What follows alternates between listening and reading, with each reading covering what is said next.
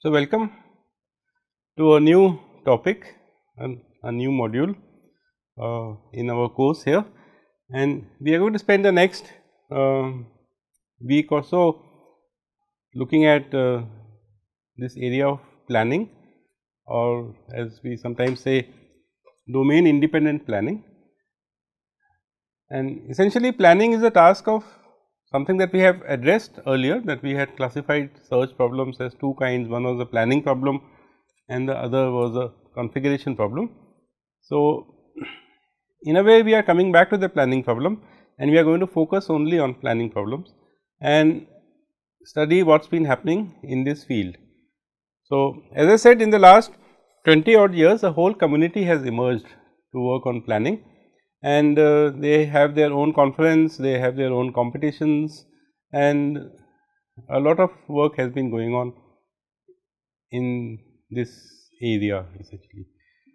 Partly this work has been motivated by the fact that people have started building autonomous systems, systems which will take decisions on behalf of their owners or users.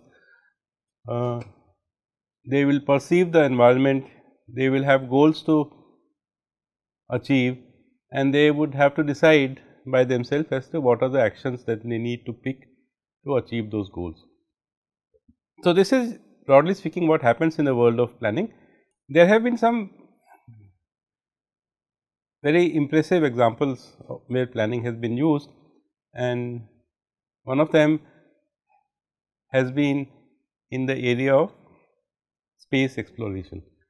So, quite a long time ago there was a experiment called Deep Space 1, in which they deliberately introduced some faults in a spacecraft, and then they wanted to see whether the spacecraft can monitor, detect and plan its activity in the light of this deliberately introduced defect.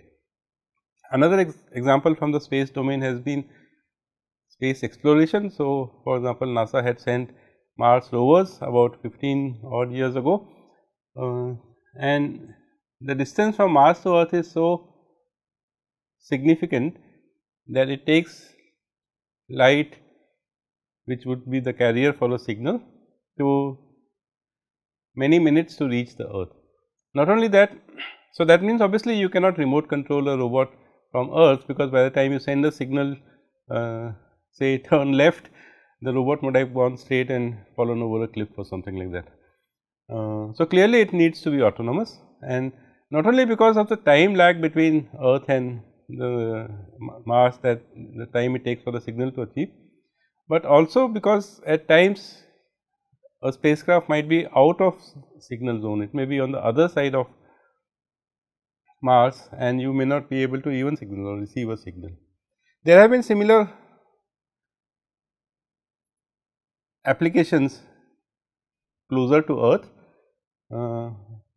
Specifically, I remember for example, the Indian Space Research Organization was looking at the possibility of introducing autonomy into its low Earth satellites.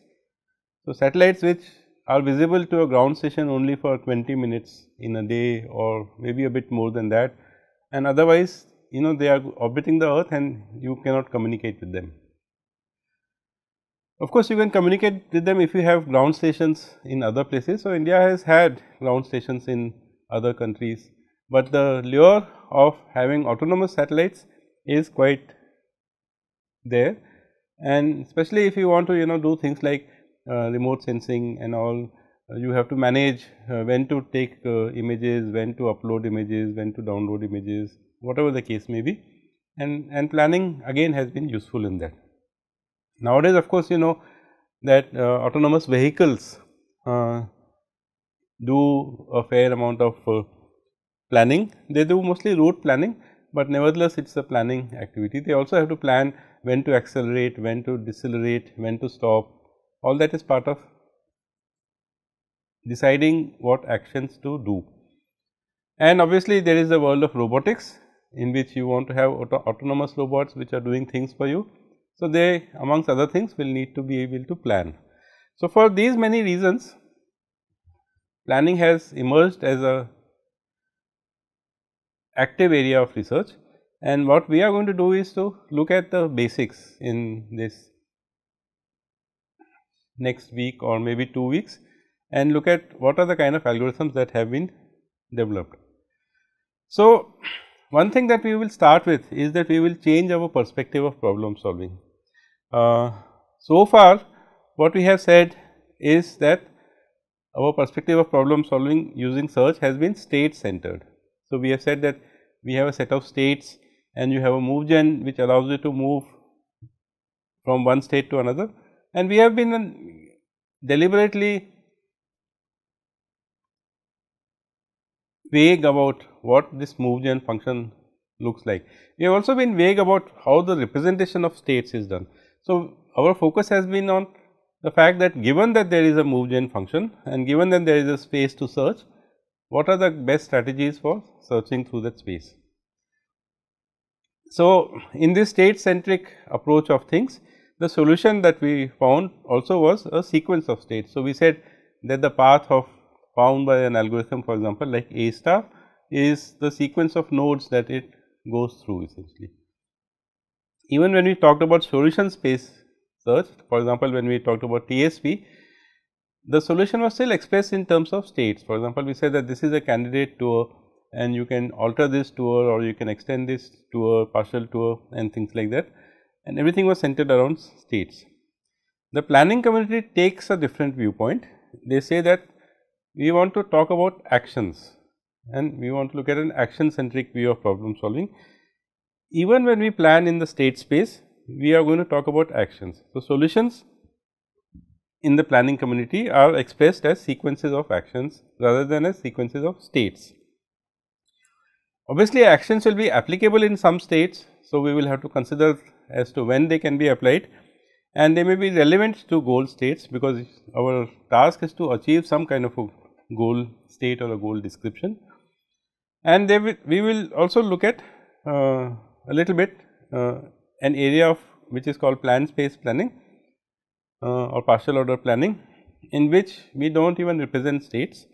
The space that we search through is entirely that of plans essentially. Now, in our study so far, we have on and off introduced the notion of actions. In particular, if you remember, when we talked about the 8 puzzle kind of a problem, we said that actions can be named as left, right, down or up, which we call as LDRU, and we kind of talked a little bit about it at that. This is that you have to choose between those actions, but that was only in some sense adding to the basic search mechanism, which was state based essentially, that you had a move gen function which gave you a set of neighboring states and you have to choose one of them. Now, we want to consider a viewpoint where we take an action centric view, and even if you are talking of state space planning, as we will start by doing, we will still consider that in a given state what are the actions that we can apply and then choose between those actions. So, let us get on with this thing. There have been a couple of books by Malik, Galab and Dana Now and Traverso, for example. They have written a very popular book on automated planning, and more recently they have come up with a book which is called Planning and Acting, in which they focus also on how to monitor the actions that you are doing and what do you expect of actions and how do you verify whether those expectations are met or not. And they gave us this kind of a definition or a slogan, you might say, that planning is the reasoning side of acting, that an autonomous agent has to act in some world, but before acting the autonomous agent has to deliberate, essentially decide as to what are the actions that it should do. This is different from what we can call as reactive systems, which simply sense and react in some predetermined kind of a way. When we talk about planning, we have goals in mind and we have an explicit process of reasoning or deliberation that we expect the agent to do. So, an autonomous agent in some domain would have certain goals to, and that is either given to it by some kind of a user or a manager, or it may derive goals of its own if it is a truly autonomous agent. Then its planning has to be done in terms of a repository of actions or operators that are accessible to it. So, a planner will have certain set of actions available to it, and we will see how they are described. It could use any method. In particular, we will focus on search for the moment, but in general it could be other methods as well, and the task would be to find something called a plan. So, a plan would be like a first class object in programming terms, something which can be passed around and manipulated and things like that. And obviously, the agent will have to execute and monitor the plan as well. Now, this goal driven behavior of agent, in the sense that the agent has certain goals to achieve and is deliberating how to achieve those goals, can be seen as a cycle of 3 steps. First, you perceive what is the environment, what is true in the environment, and in terms of what is the given state and so on. Then you deliberate as to how do you do something that would move you towards closer to your goal, or, and the third is that having chosen the action, you need to actually act in the world, which means you will actually change the environment. You will, for example, move a chair around, or whatever, put some clothes out to dry in the sun, whatever the actions are, you have to actually do them. Then again see what the new world is like and what you need to do in terms of the original goals that you have, and again continue deliberation. So, it may happen that deliberation may happen once and for all, and then you simply execute the whole plan, but it could also happen in some situations where the world is not entirely in your control and you have to keep monitoring and perhaps replanning as you go along essentially. For example, if you are planning a trip to the mountains and you are going along a particular path, and for example, in Himachal, and then you see that this road that you wanted to take has had a landslide, and there may be a delay of 4 hours or something like that.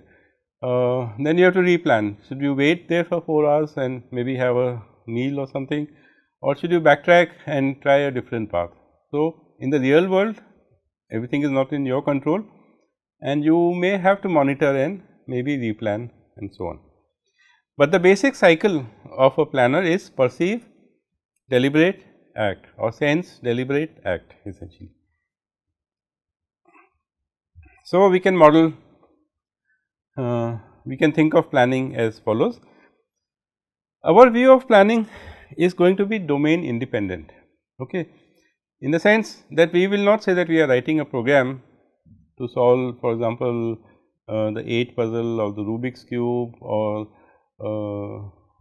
let us say the missionaries and cannibals problem, or whatever the case may be, in the spirit of what we have been doing in AI, that we will write general purpose algorithms, and we will expect that somebody will give us what we said so far was that somebody will give us a move gen function, and somebody would give us a goal test function, and maybe somebody would give us a heuristic function.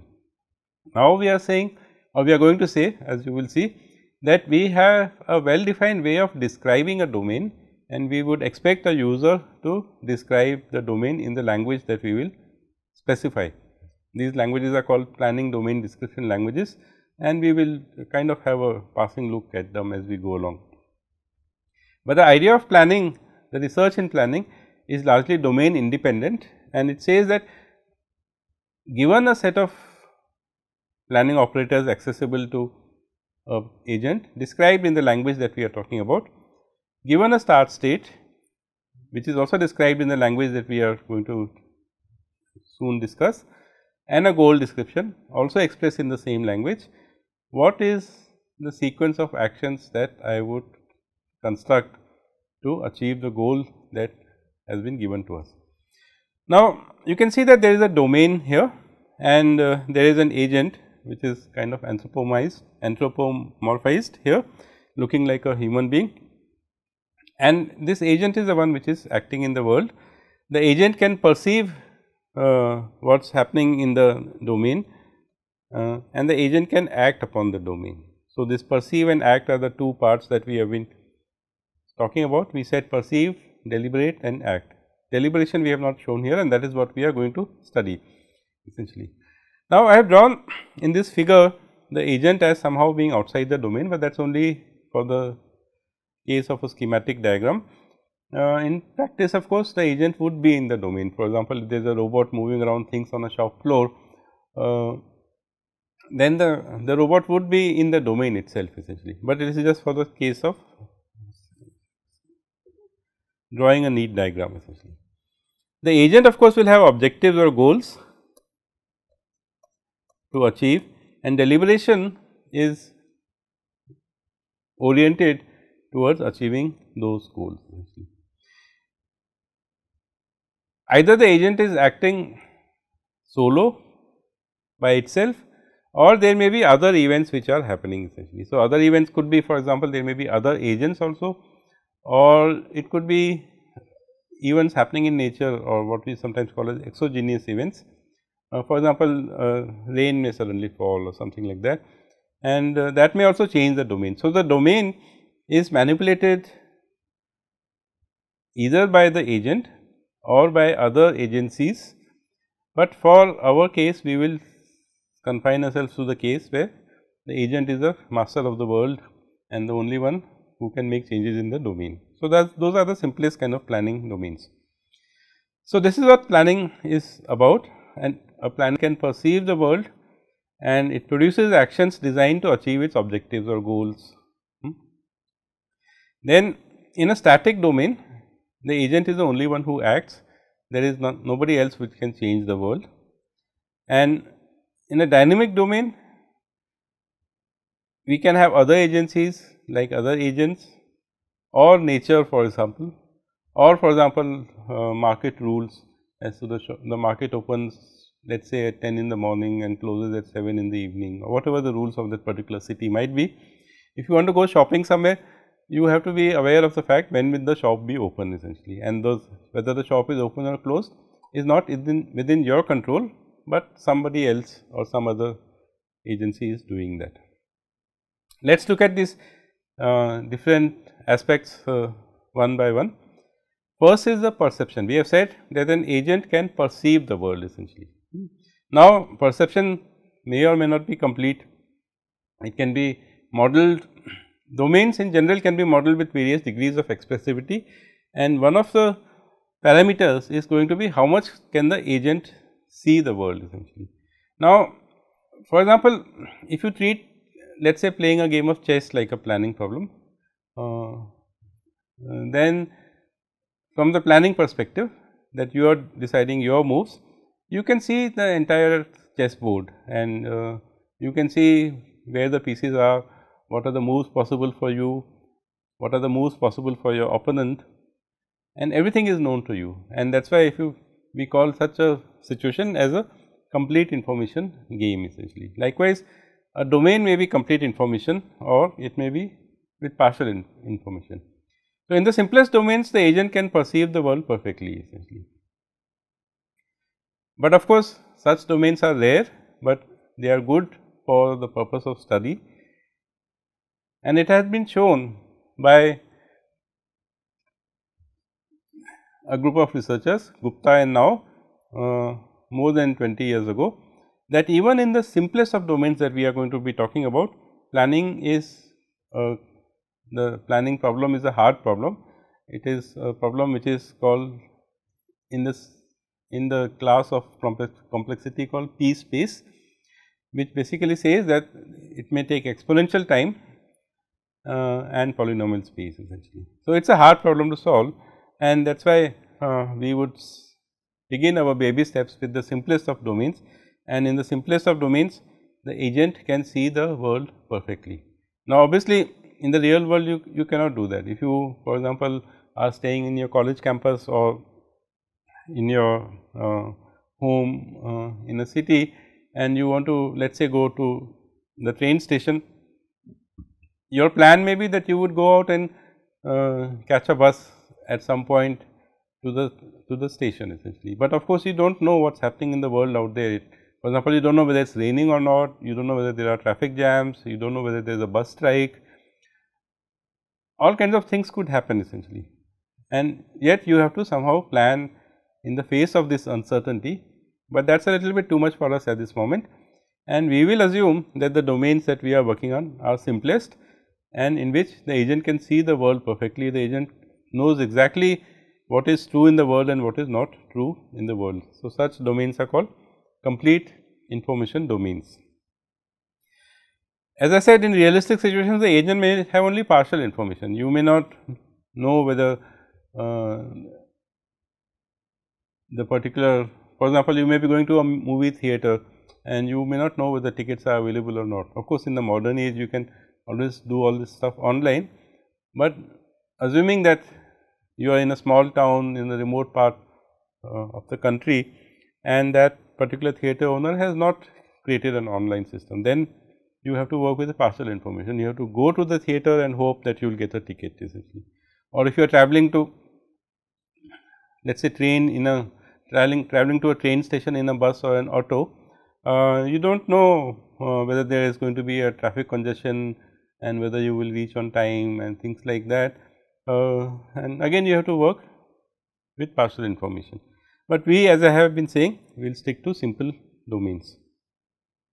Now, what about the goals of the agent or goals of the objective? What kind of goals that we will give to our agent to achieve? They can also be vary in degrees of expressivity. The simplest, and that is what we will assume, is satisfaction goals on the end state.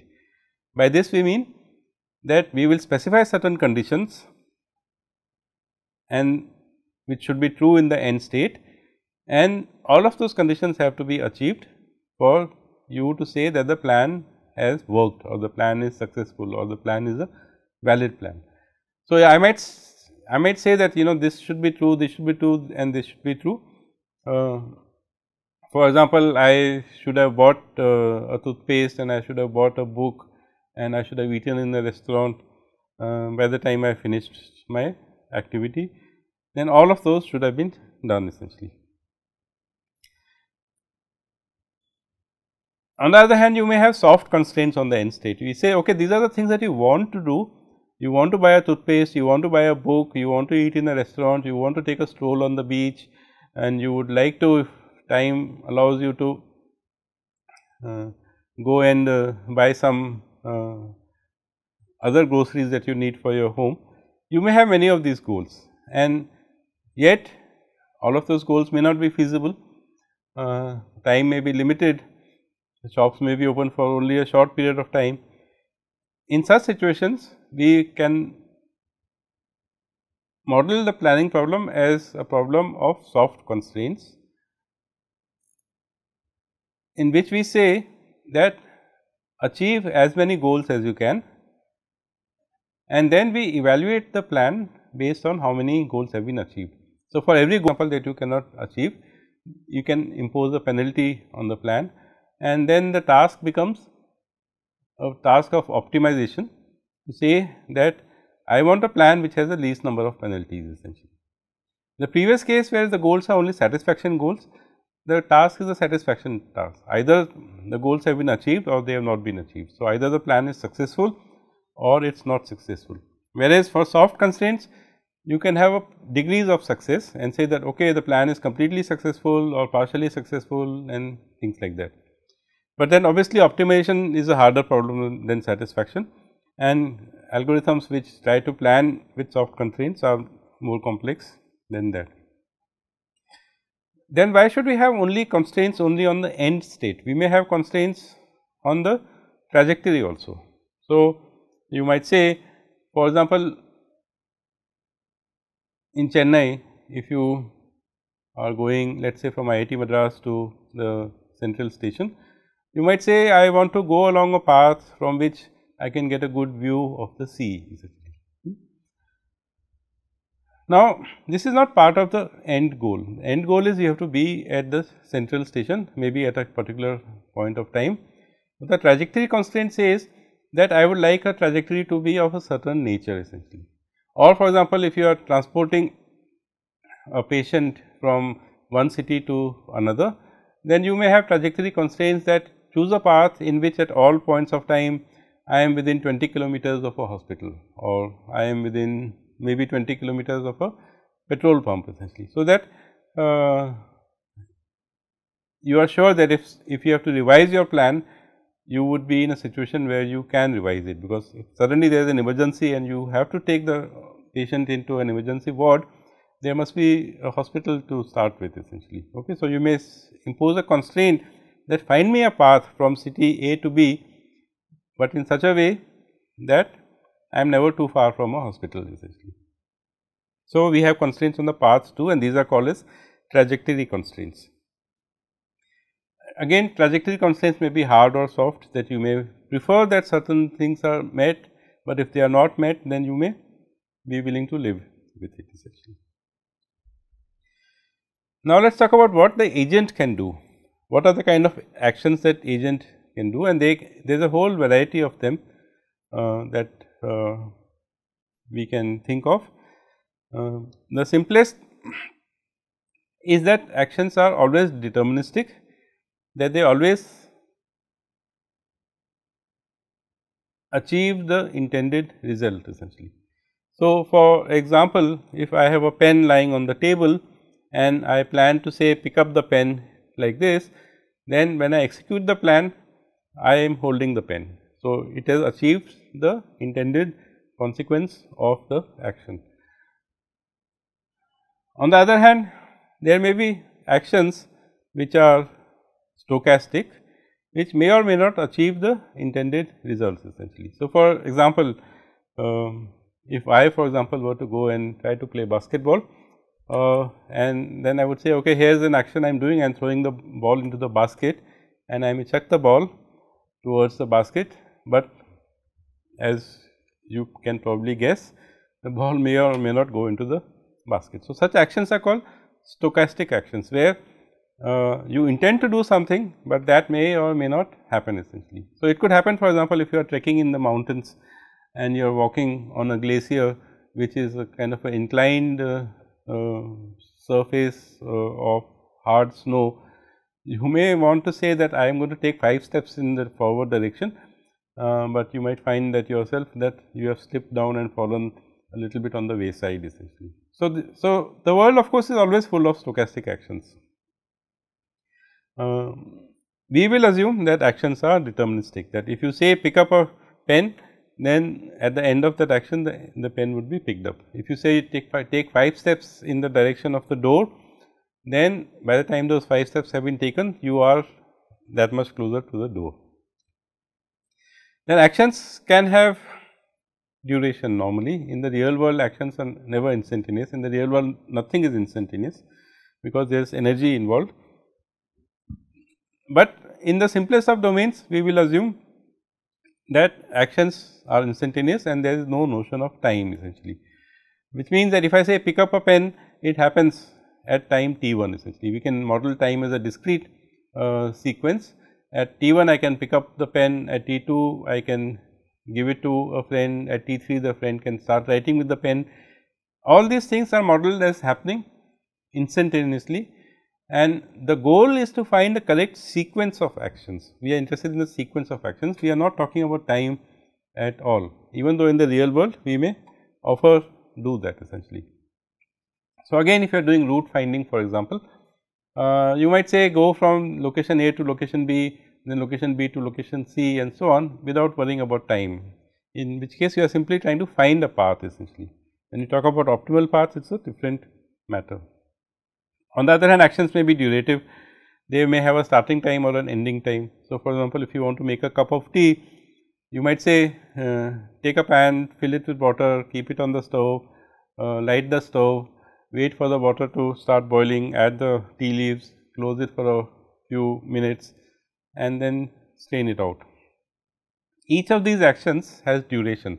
It is not as if you can boil the water in 1 minute, one instant or something like that. It takes a certain amount of time, and there have been domain descriptions where people have worked with durative actions which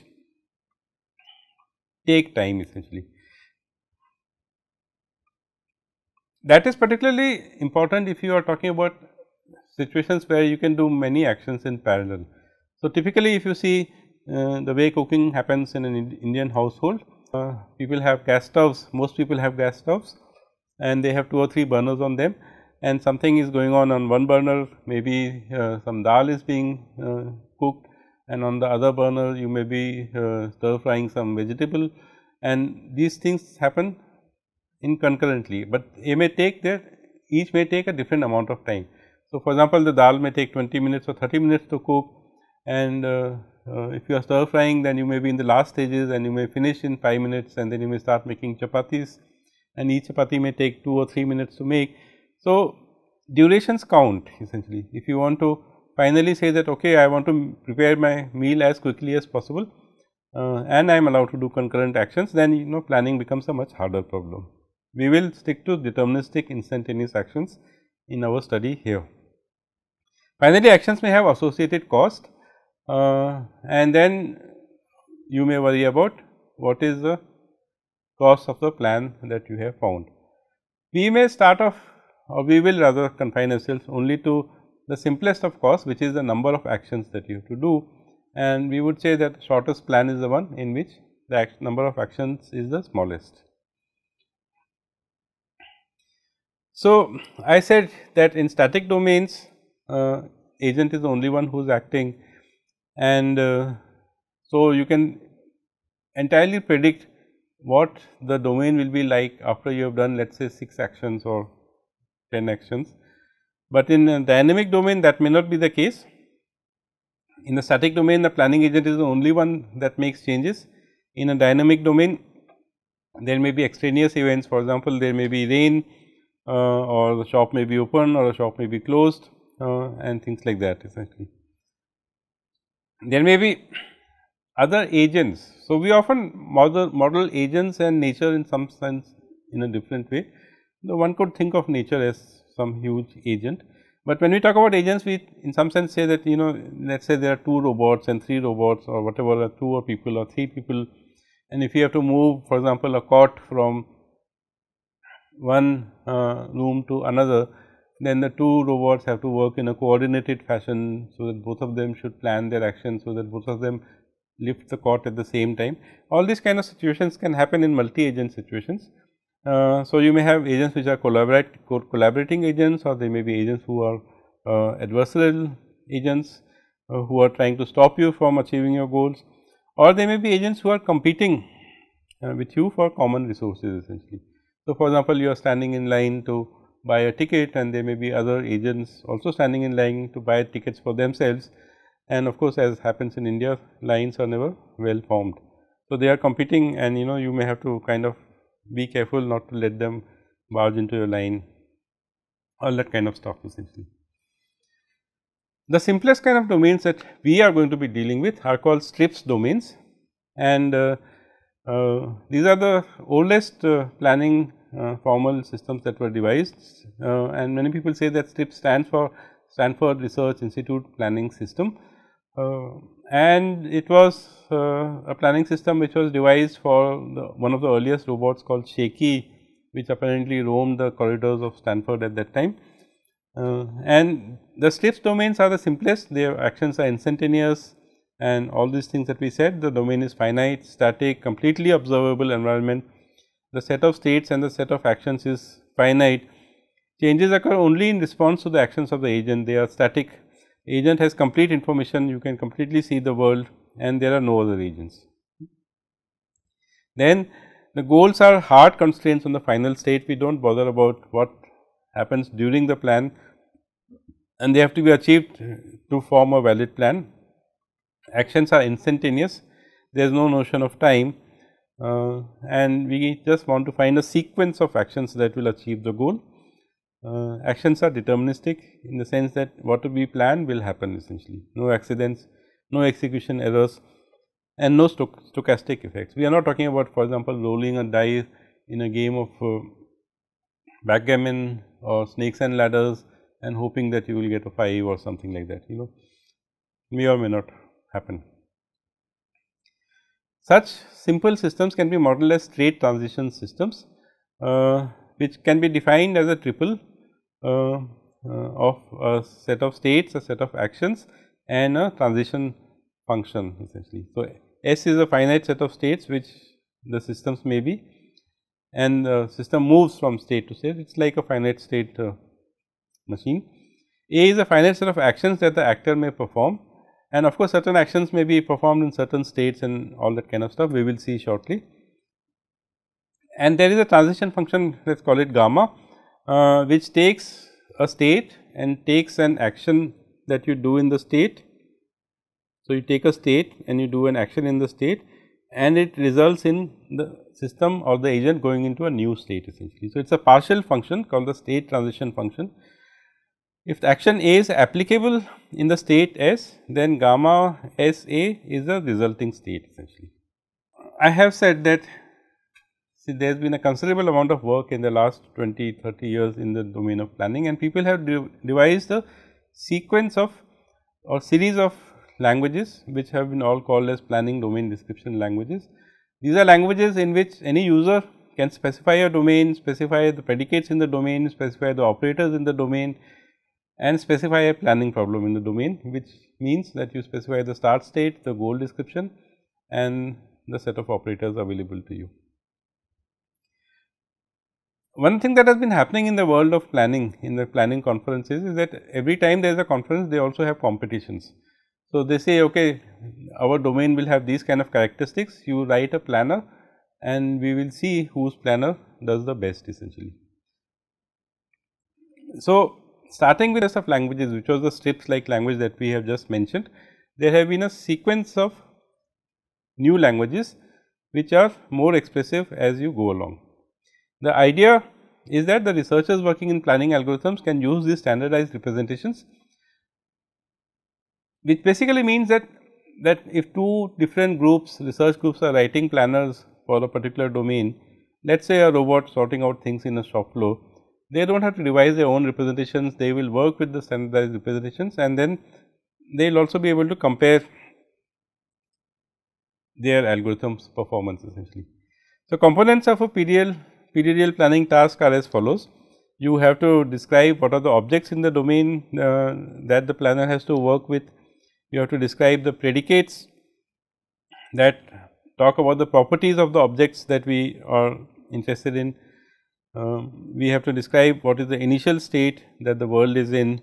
We have to describe the goal specification as to what do we want to achieve, and we have to say what are the actions or the operators that are available to the planner or to the agent for changing the world. So, if you describe all these things, you have described the domain in a planning domain description language essentially. So, as I said, there has been a family of languages. Let us quickly run through them, and we will see that the simplest was PDDL, which was essentially the strips domain that we spoke about. The next language introduced something called conditional effects, PDDL 1.2.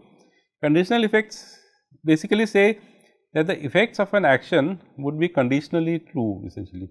So, for example, if I am sitting in my office and I take a book and put it in my backpack and then I go home, then is the book at home or not? Now, the book would be at home if I go home, provided that it was in the backpack where I put it. So, my action of going home would also transport the book to home, provided the book was in the backpack. If the book I forgot to put it in the backpack, then the same action would not achieve the effect of taking that book home. So, such actions are called conditional effects. Then in 2.1 we introduced numerical fluents for, so for example, how to model how much fuel do you have in your let us say car or whatever you are driving, so that you can plan your trip accordingly and maybe plan at some point you would go to refuel your vehicle. You can have plan metrics which will say how much fuel you have spent, how much has it costed you, and that kind of stuff. They also introduced durative actions, we have spoken about them, that actions which have a start time and an end time. Then in PDDL 2.2 we had derived predicates. So, derived predicates basically say that if something is true, then something else is also going to be true as a consequence of that essentially. So, if you achieve something, then you may also end up achieving something else which is directly related to that. So, in the sense that the derived predicate do not have to be explicitly planned for.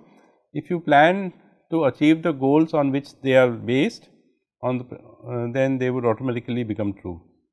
They also introduce the notion of time initial literals. These are literals which become true at certain points of time, pre-decided points of times, and become false at certain points of time. So, for example, night and day, every day in the morning the sun rises and every day in the evening the sun sets, and we can model things like exogenous events. So, if you are planning an outing, you may have to take into account the fact that you want to do it only during daylight. Then in PDDL 3.0, they introduced state trajectory constraints. We have spoken about that not only are we interested in what is true in the final state, but also what was true along the path that took us to the final state. We also added preferences or soft constraints that we have spoken about, that goals which do not necessarily have to be achieved, but they are desirable, they are preferred, it is preferred that you will achieve those goals. And then we introduce object fluence, that if you have functions inside your language, then the function could not return just values, for example, how much petrol you have consumed, but also certain objects as to what is the object that you have bought, for example. We will confine ourselves to the strips domain, as I have been repeatedly saying, and we will take a break at this point and come back in the next session and start by describing the strips domain and the problems we can solve in that. So, see you in the next session.